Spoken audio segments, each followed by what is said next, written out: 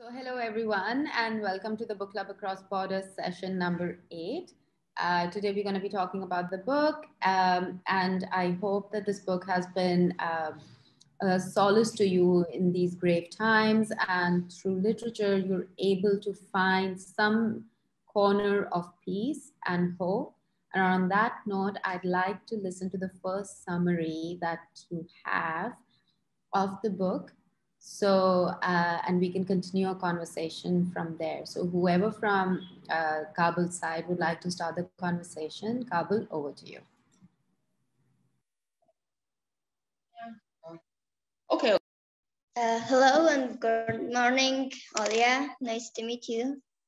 I read the book. It was not too interesting for me, but it worth it reading once, as our nice instructor, Mushtaba Juya, told us that if a book is not interesting, even it can be something inside it that you learn. I read it not with a lot of interest, but with some. And the thing I liked about the book was its thing, and something I want. There are thousands of books written on its special way. Can you can you hear us, please? Yes, I can hear you now. Okay. Did you listen to what I said? No, I didn't get what you said. Could you please repeat? Okay, I'm gonna repeat it again. Okay. I said that I did not like the book a lot. It was not so interesting for me, but it really worth it reading once. As our instructor said, that if a book is not interesting for you, it can have messages, it can convey things that you learn something from inside it. Well, I started the book. Its name was The 99 Nights in Logar. The number 99 is a special number in Persian and in Islamic countries because God has mentioned his name 99 times in Quran. I thought it should be a religious book, but while I started it, I got that no, it is not so religious. It is somehow. But then the thing I liked about the book was its folkloric tales. Was staying mostly by the boy's father. Its main message was how war influences people. As Plato says that war is something that humans cannot avoid it because it is in their soul and blood, and it unfortunately directly influences people's lives, the way they work, the way they live, their cultures, how they treat. It was mostly somehow about how it influences children. And okay.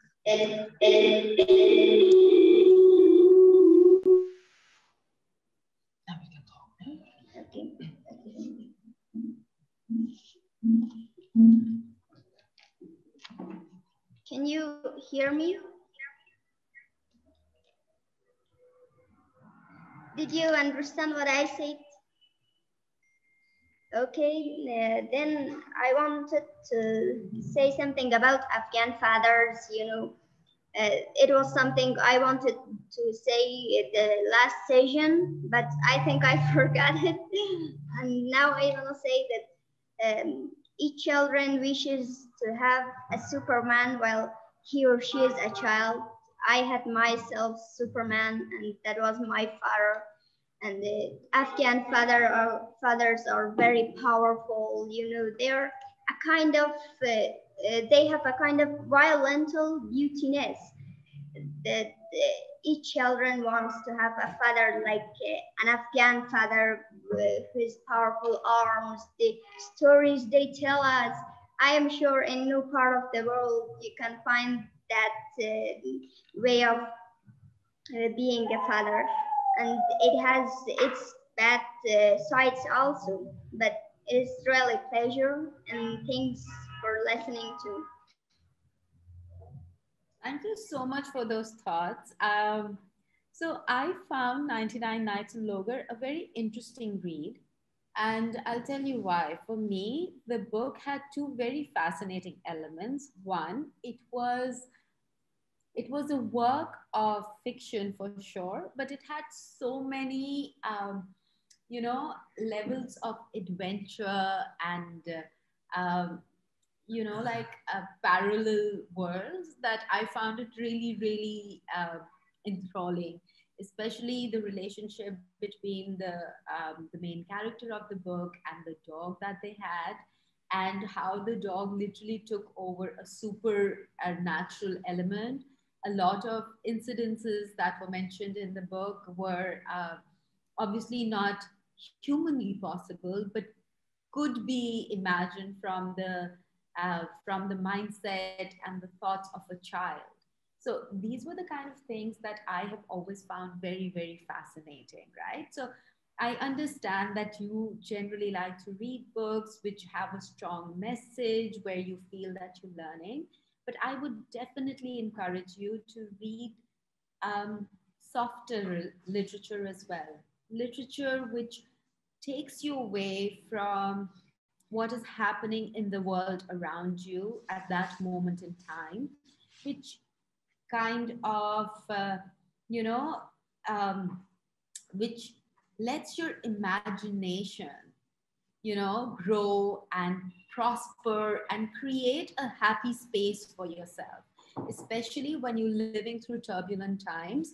When I was little, I used to read Enid Blyton a lot. Okay, now she is a British author that my generation, people who were growing up in the 80s and the 90s, were very, very it was a literature that was very popular in our time, right? And obviously it has sort of Harry Potter and those books took over later on. But for me, I remember I used to read these stories. They were called the Enchanted Woods. So they were these.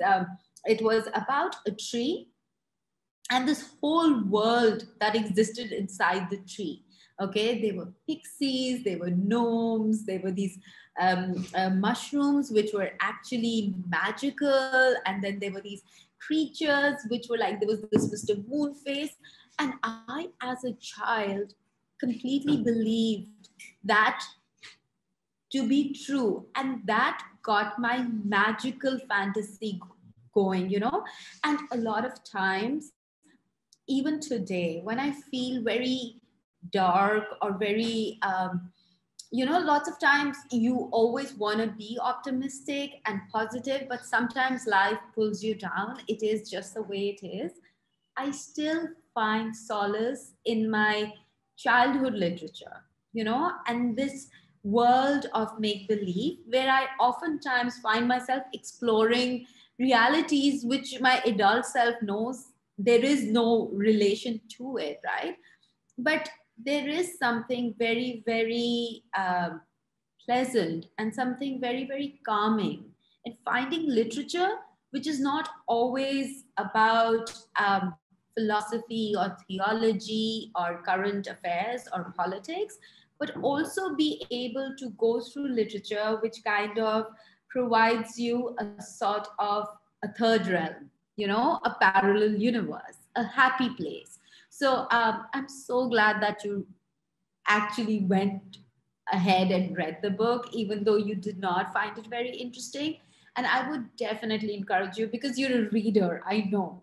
So I would definitely encourage you to pick up literature which is slightly different. I don't know, like, I have a daughter who's 14 years old, and she doesn't like to read much. Okay. So I always have been encouraging her to read, and her taste in literature is quite different, right? So when she was about 11 years old, I gave her Little Women.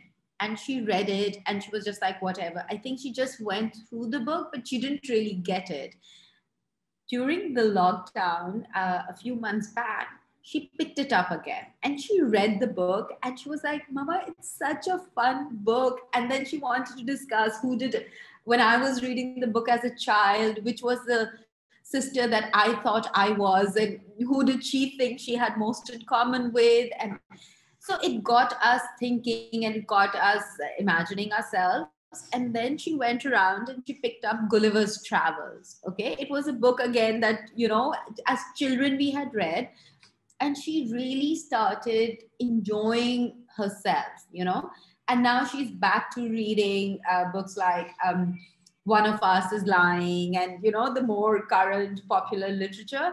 But I did think that oftentimes you need to take a break from the kind of literature that you have been consuming, because oftentimes it makes your thought process very one track. And you always need to have your imagination going so that you can have a more holistic attitude towards your reality. You know what I mean? So I would definitely encourage you to read more literature which is slightly different.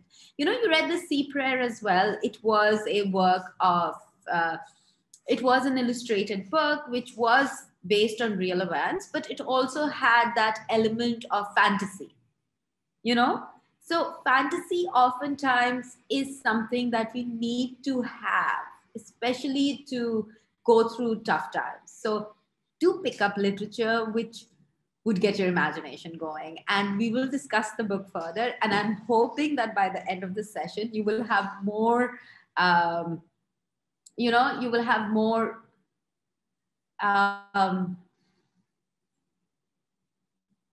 I wouldn't say respect per se, but you would have more tolerance for literature, which is different. You know what I mean? So on that note, I would love to ask anybody else from Afghanistan who read the book and hopefully enjoyed it and can tell us more about it.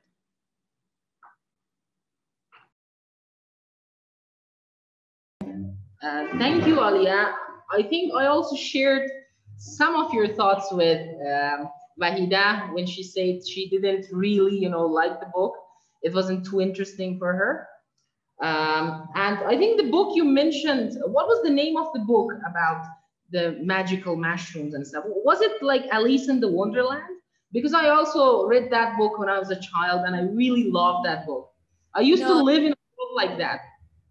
So no, it wasn't Alice in Wonderland. It was there's this British writer. She's a very famous author for children's book. Her name is Enid Blyton, and she wrote this series, which was called one of the book was called The Faraway Tree. Then another, and it had a series. The first one was The Faraway Tree. Then there was Mr. Moonface. It had five subcategories, five books in a series. And basically what it talked about was this little girl who was growing up in the countryside in Britain. And she had a tree in one of the forests that was close to where she lived. And that tree wasn't an average tree. The tree was alive. The tree, when she went inside, she realized that it was a world in itself. So there were creatures there. There was this one character. His name was Mr. Moonface, who gave her cupcakes and cookies and cream. And he was a small man, but she realized that even she was smaller. So it had those Alice in Wonderland aspects, but it had nothing to do with Dorothy being lost or Alice being lost or something like that. It was more to do with our imagination and the whole concept of fairyland, right? So there were these pixies and there were these gnomes and then there were these magical concoctions. And so it was like, how kids in the West have tree houses? So it's like a tree house kind of a concept. And, I used to have a huge tree in my house, like a really big tree, right? And I told my dad that I need to have a small house here because, I'm telling you, Dad, there's a world there that needs to be friends with me. And my father was like, okay. And he actually built me a small tree house that I could climb up. They were like I remember there were these like ledges on the tree that I used to climb up on when I was little. And after me, my brother's children, they also enjoyed it to quite a large extent, you know. And so oftentimes, like I said, it is at trying times or at testing times that these little things provide us with so much comfort that we didn't even realize that we needed, you know. So oftentimes, like one of the things, like I am a total believer in fairy tales, in childhood tales. Like I remember there was this book. It's a Persian literature. Its name is Tilsim-e Hoshraba. It is known as the largest collection of fairy tales. It's written in Persian and it was very popular in the region. I'm sure if you search for it in Afghanistan, you'll find popular narratives of it. And my dad, when he was younger and going to school, he was taught Persian. So he could read Persian very well. And he had read this book when he was little. So when I was growing up, he would tell me stories, right? I think every father tells his daughters stories.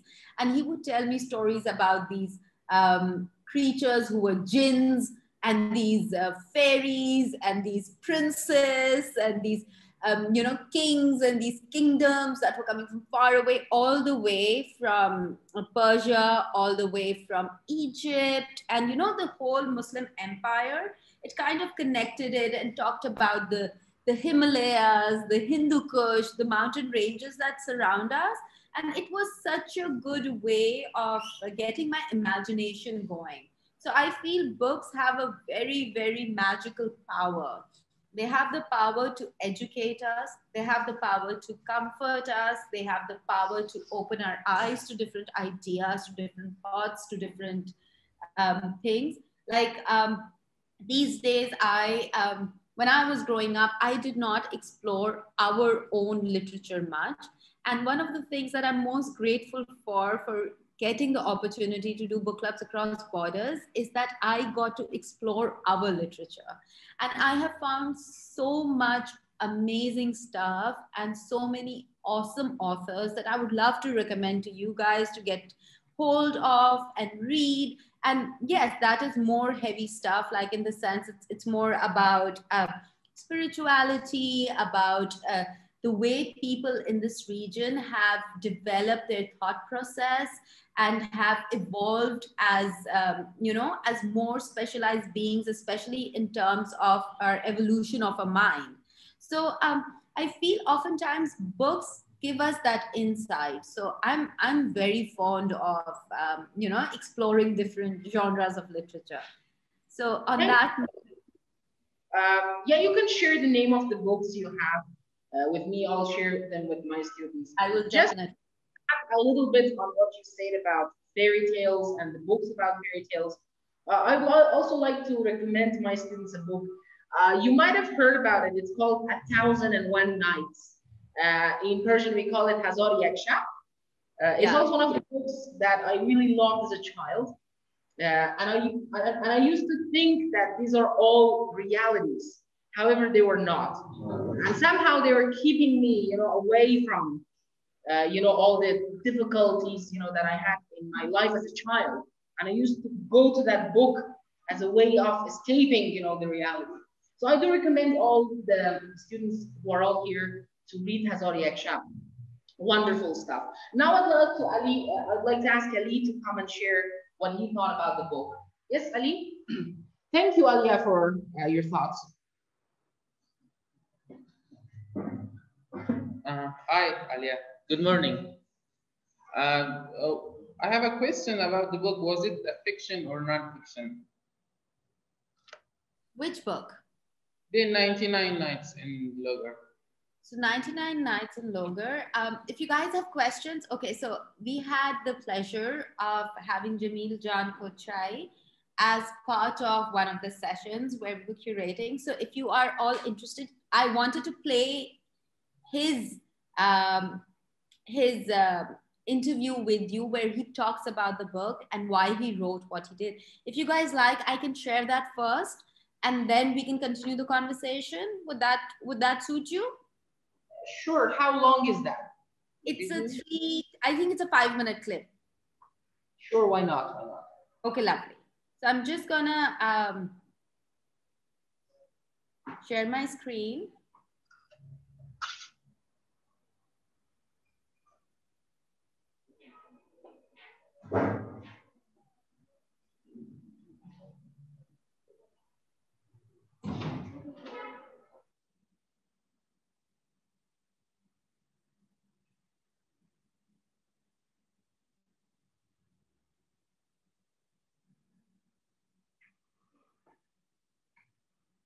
Can you guys see? Yes. Okay, lovely.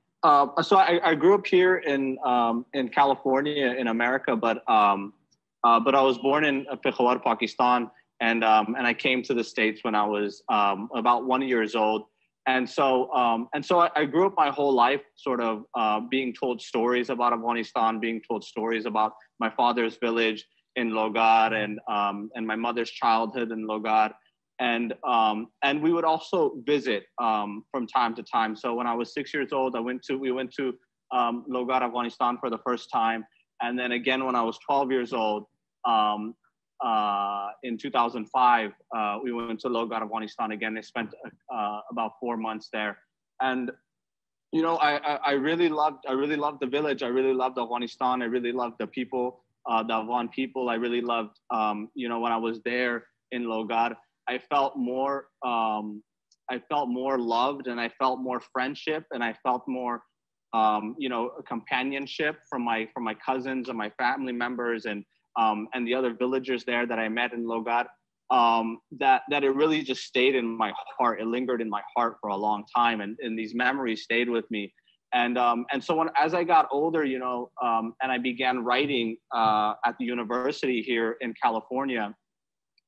The only thing that I really wanted to write about were these memories that I had of Logar and of my father's stories and of my mother's stories, and really that was really the main reason I think I began writing this book, was because I wanted to explore these memories again, because I wanted to be there in those times again, you know, with my cousins and my friends on the you know, in the roads of the village, swimming in the streams, climbing the trees, and sort of experiencing that again. And so, you know, for me, it almost wasn't a choice. I felt like I had to write these stories down. One of the most difficult parts of writing this book was first like the historical research that went into the book. You know, I really wanted to, in the book, I'm exploring history in Logar and of what happened, you know, in my father's home village in Logar, Afghanistan. And it was important for me that I made sure that I got certain elements of that history correct, that these, you know, these incidents that occurred, that I brought light to those incidents. And the other thing was, you know, there are also other elements of this book that are very personal and that are very, you know, precious, especially to my father. Certain parts of the book, I'm exploring my family history, and I'm exploring, you know, very tragic events, the death of loved ones, the murder of loved ones. And when I was writing those chapters and when I was writing about those people, it was really important to me that I did justice to those stories, that I made sure that I told like a certain truth about those stories. And so I would make sure I would go and I would interview my father and I would talk to him about these times. And those were, I think, some of the most difficult conversations that I would have. It's very difficult for my father to speak, for example, about, you know, the Soviet war and the things, the killings and the bombings that occurred in Logar at that time. But alhamdulillah, you know, my father was very supportive of the book. My family has been very supportive of the book. So anytime I had a question or I needed them to retell me a story, they've always been very willing to help. And so, you know, I think without their support, I might not have ever been able to finish this book. I really owe a lot to my parents and to my family as a whole. It's really important for me that any of my readers, no matter what their age or what their background or where they're coming from, but I really wanted them to just be able to enjoy this book. Like, it was really important for me that this book was funny, that this book was a joyous experience, that it felt like an adventure while reading this book, because I wanted those elements to sort of be as important as the deeper messages of the book about war and history and violence or whatever else. So I wanted the experience of the reading of this book to both be a joyous experience, but also sort of but also an occasion to be able to reflect upon the ways that violence or war can alter a childhood, or also an opportunity to reflect upon our own childhoods and our own memories and the ways that the ways that our own childhoods or our own memories have been changed by different political circumstances that have been out of our hands. I wanted it to be I wanted it to be authentic and sort of true to the voices and to the stories that I experienced in my own household, or even in other households with my friends and my Afghan relatives. And so that's why I ended up incorporating those elements of Pashto and Farsi and Arabic or whatever else, just because I wanted it to be true to the voice that I grew up sort of speaking and hearing.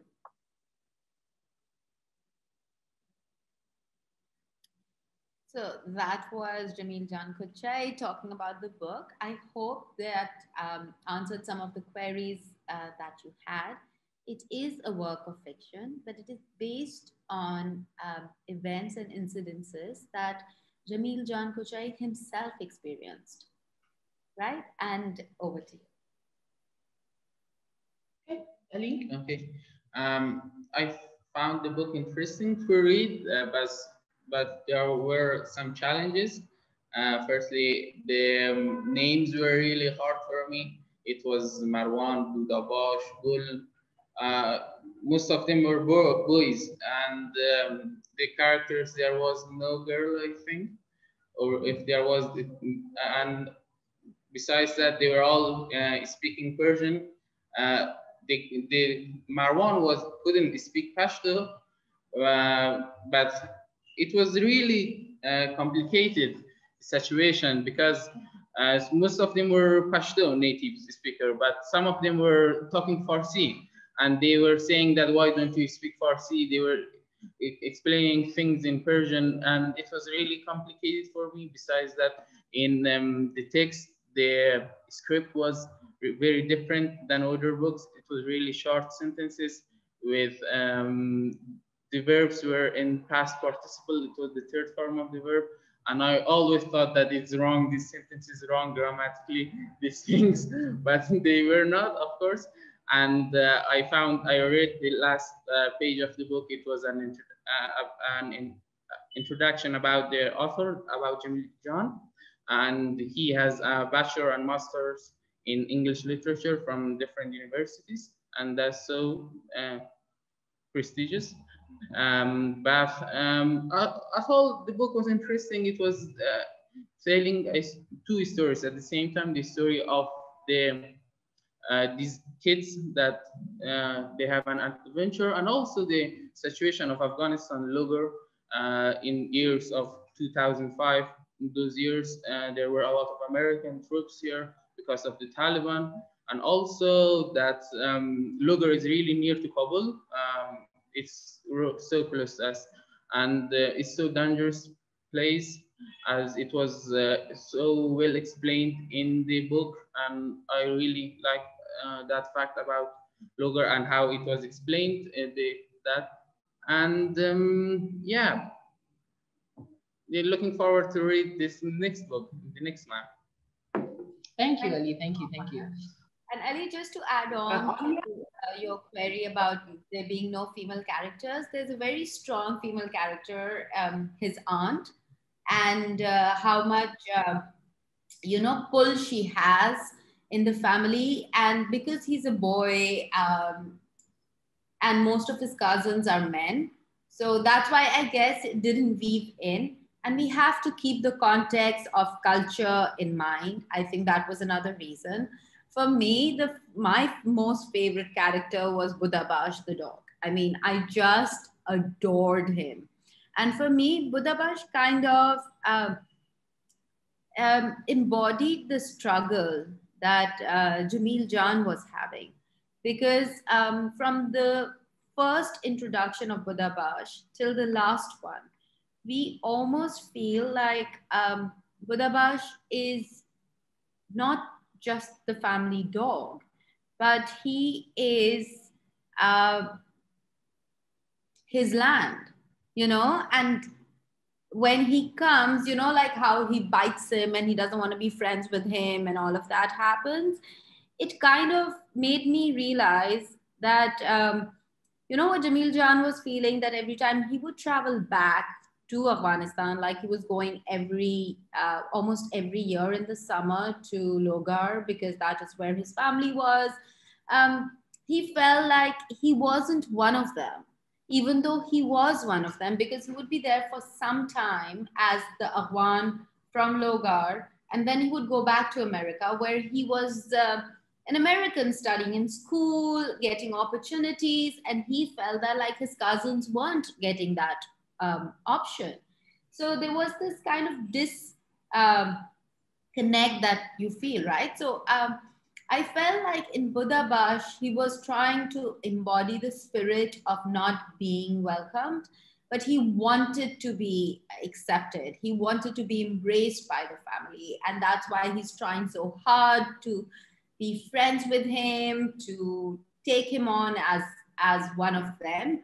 And then we see there is a movement, and Buddha Bash kind of becomes friendly with him. And towards the end, the imagination of the reader is left to wonder what happens and what other adventures the dog and everyone else takes on. So I thought that was quite interesting for me. And on that note, I'd like to have somebody else from Afghanistan who'd like to come and tell us about what they thought about the book and how they would like to, if there are any questions that they have, that I would be happy to address. So Kabul, over to you.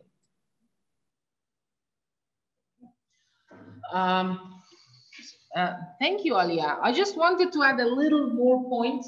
I don't know if you have this problem in Pakistan or not, but in Afghanistan, we have this problem that most of us are like imprisoned in Kabul. You know what I mean? Like we really cannot go to the provinces which are around Kabul. We have so many beautiful places.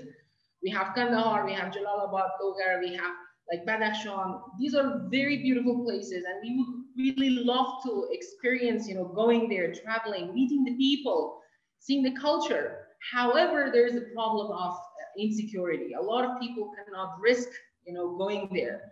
I just wanted to ask if you have the same problem back in Pakistan or not.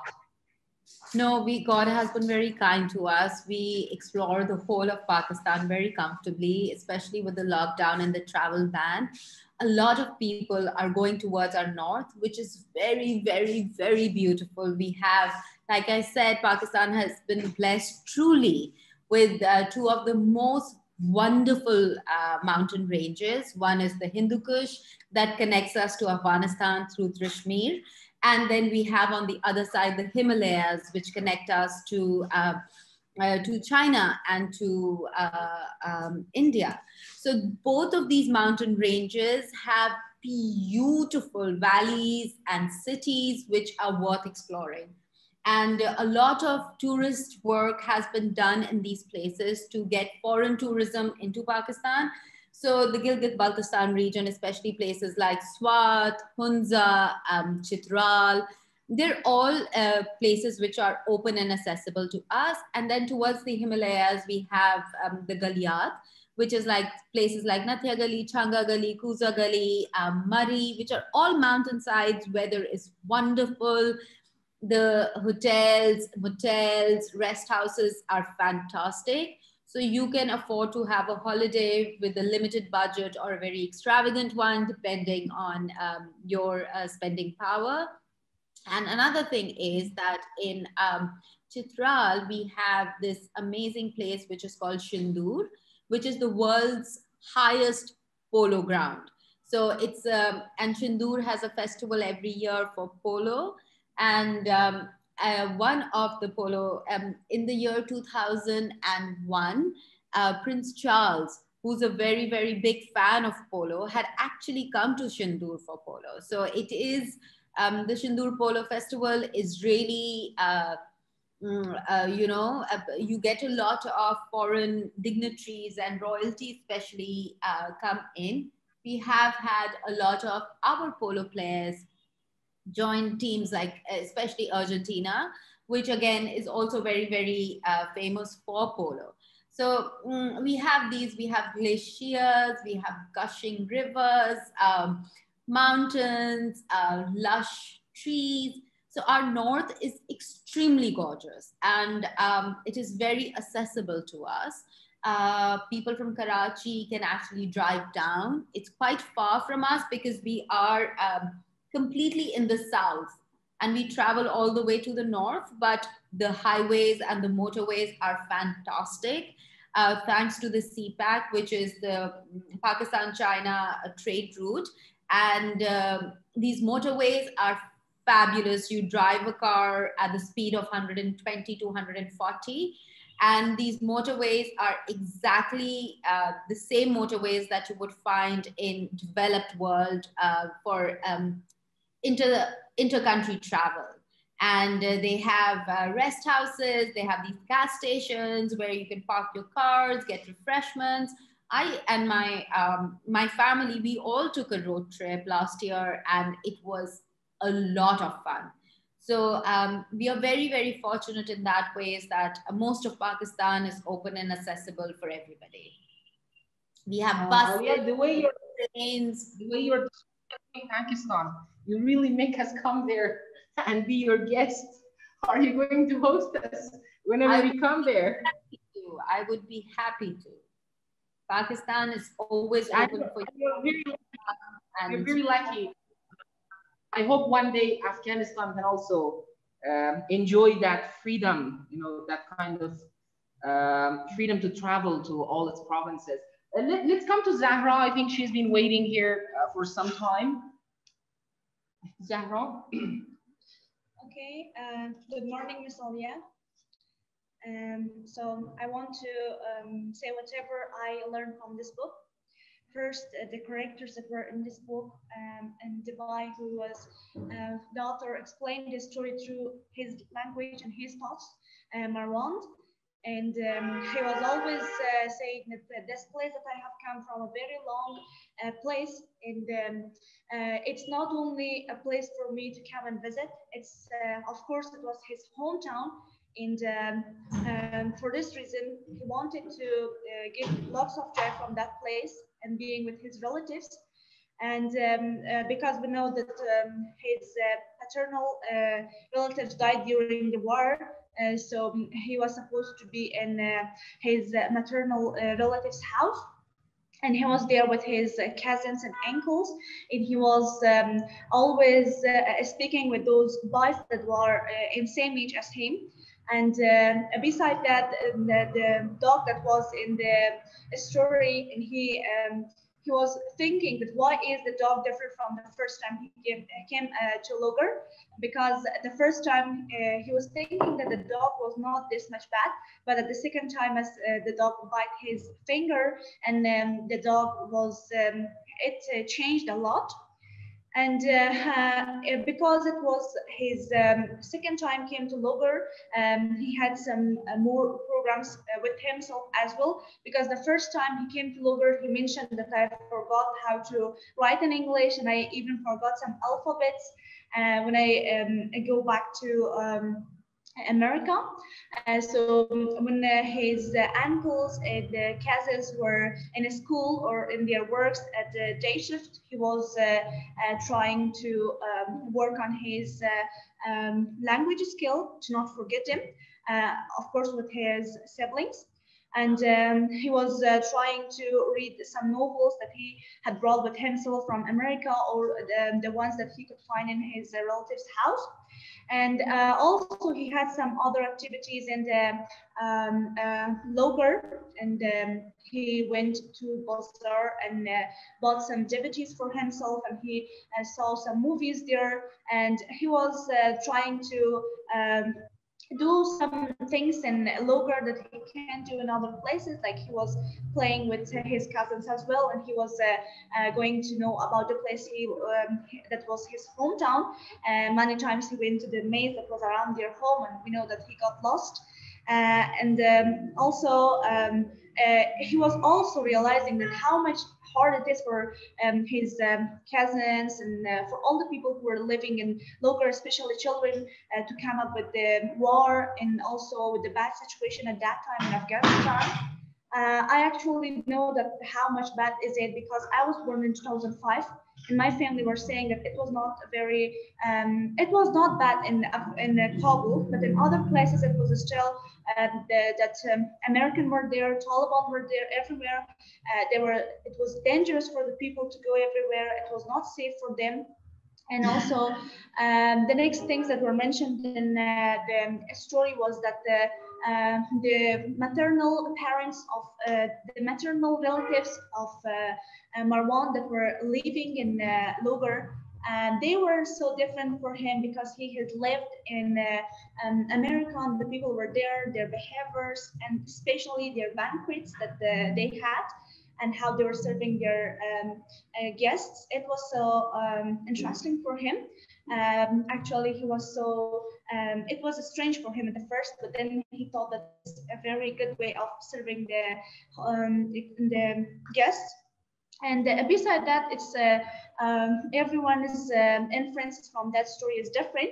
I think that it tells us that how much hard for the children that were in Afghanistan at that time, and also now it is hard to struggle with all the challenges that they have and they're encountering every day. And the last point is that when he returned back to America, and he was supposed to lie the first time he was coming back to America, and he lied about his father's job, and for the last time that he said the Pashto word for the police that came in their way. And just he said that he asked that about their father's job, and he lied. Okay. Thank you, Zahra, so much. Thank you for coming and sharing. I'm so glad that you enjoyed reading the book, and you actually went around asking your parents about what it was like in Logar and other provinces of Afghanistan. It's really, really sad that most of your beautiful country is not accessible to you. But maybe through these books, you can get to know these parts of the world that you call home. So on that note, I would love to ask somebody else from Afghanistan who'd like to come and talk about the book.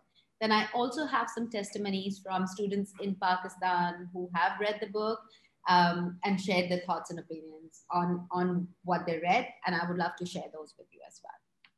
So anybody else? Okay, yeah, we will student Shamim, who's going to share her opinion. And then we will hear from Pakistan and from the lovely students of Pakistan.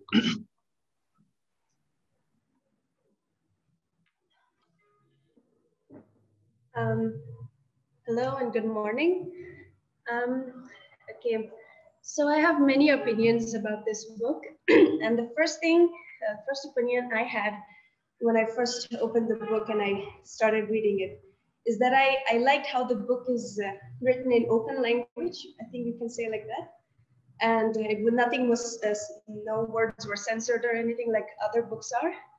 And this book is mostly about Logar and Afghanistan. And I like that because it shows the culture of Afghanistan in the old times back in 2005, where the war was still heated, it was still there, and it was not so calm as it is now, even though it is still not calm now, but it is much calmer. And The story is actually, I actually enjoy fictional stories a lot because they're fun and it's this different story. It's something new, and I really enjoy reading stories. And I like how in these stories you actually learn something about that place. You learn so many characters. You learn so many different cultures. And like I said, in Afghanistan, because I was a kid at that time, and I wasn't here, so I didn't know much. So I didn't know much about Afghanistan. I didn't know like what the condition was exactly from the from people's point of view. So I was glad to learn about that. And as someone who didn't live in Afghanistan for a very long time and recently came here 3 years ago, I totally understand Marwan's feelings about coming here for the first time and then being invited by his family and just coming and everyone hugging and kissing and saying, "How are you? Are you happy? Are you not?" And I totally understood his feelings in that case. And like how they came and they kept eating shorwa every day. That was the most funny part for me because I totally understand that part, and I felt so sorry for his small brother. Even I was so tired of shorwa. So yeah, so that's why I really like this book. And I'm I feel bad I couldn't finish the book completely because I was really busy this week. But I was so happy to read this book and learn something new from this. It was fun to read it. Thank you so much, Shani. Thank you. Thank you so much for those thoughts. And I'm so glad you enjoyed it and could relate to it. Anybody else from Afghanistan who'd like to come and share their thoughts on the book? From Afghanistan? Yes. I don't think we will have enough time, Malia, because we're going to hear from you as well. So okay. I don't know. Should I just share my testimonies? Sure, why not? However, we are going to continue our discussion once this call is done. We always do, before the session, after the session, we still talk about the book. Okay, sounds lovely. So just give me a minute. I'm just gonna get my stuff sorted and get to you. Sure.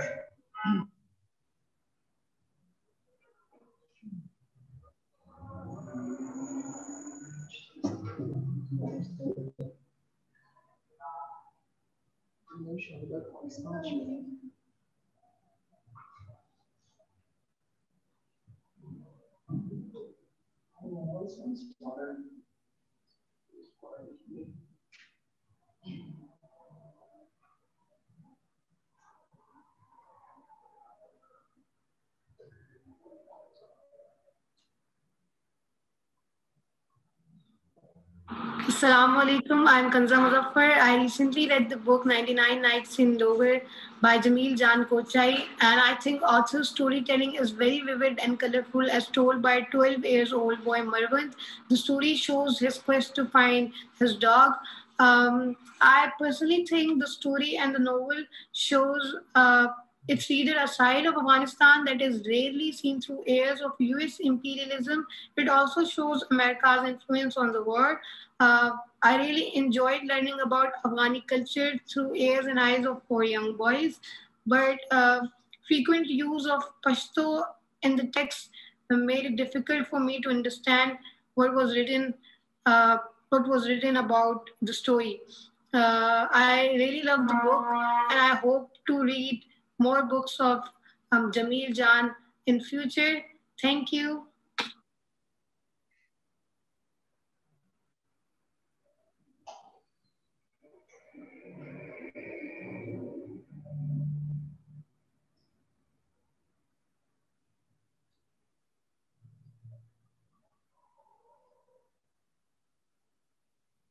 Greetings everyone, it's me Nuzaina Khan from TCF College. So I read this book 99 Nights in Lahore, written by Jamil Jan Kochai. I'm going to summarize this book in a few sentences.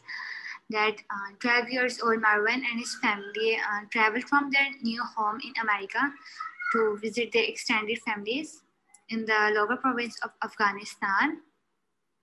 It is 6 years since they were last there, and Marwan and his younger brothers rebelled in reconnecting with their cousins and began free to run around. Then Marwan tries to make friends with the family guard dog Budabash.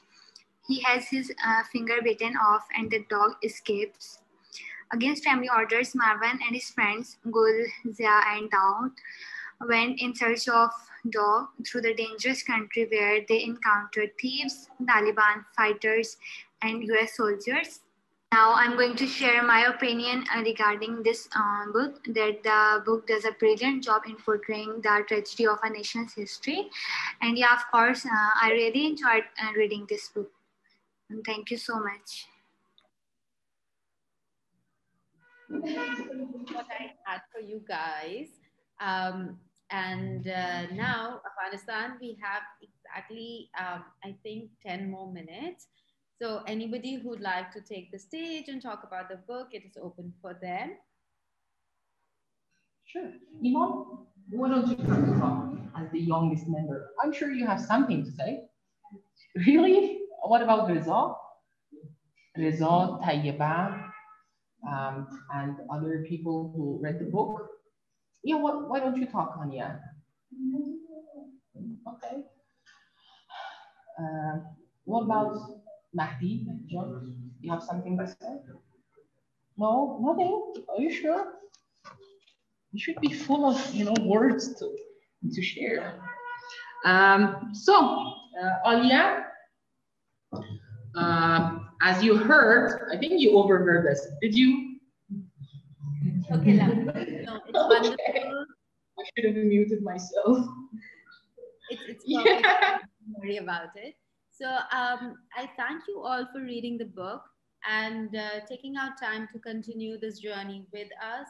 I'm really, really glad that I'm getting to know all of you and getting to know Afghanistan through your eyes, which is such a pleasure. And all of you feel like home, which is something that I'm really, really thankful for. And I'm very, very grateful for it, that I am getting to meet some of the most amazing human beings on planet Earth, and they feel like family. So for me, that is one of the best take homes, and I hope that through us, you getting a glimpse into what Pakistan is. And for me, one of the things that really, really bothered me was the myth that we have associated with Afghans and Pakistanis through what we see on the media. So this is giving us an opportunity to get to know each other one-on-one and understand each other and learn to live together as neighbors and followers of the same majority of us following the same religion. Though both of our countries have minorities, have people, I wouldn't say minorities, but people who follow other religions. But our religion actually promotes, neighboring relationships. Our Prophet ﷺ always spoke about the rights of neighbors. And, like if something happens in Afghanistan, it is as if it happens in our own backyard. So I remember when I saw the bomb blast, when I heard about the bomb blast in Kabul in the girls' school, it completely broke my heart. And my daughter came to me and she said, "Mama, did you hear this?" And she's a young child, but she felt the pain. So for me, that is what makes me want to pursue doing what we are doing, so we can create building. Because it's very easy to break things, but it is really, really hard work to continue making things. So I want all of us to continue our journey of creation and not of destruction. So on that note, I'm going to say Khuda Hafiz from Pakistan. I wish you all safety and health, and hope to see you again next month with a new book and many more ideas to share. Take care of yourselves. Be kind to yourselves. Thank you so much. Yeah, our students here also say goodbye to you. Everyone here, thank you so much for giving us the floor and the opportunity to share and speak out our minds. Thank you so much. Take care of yourself. Have a wonderful time. Have a wonderful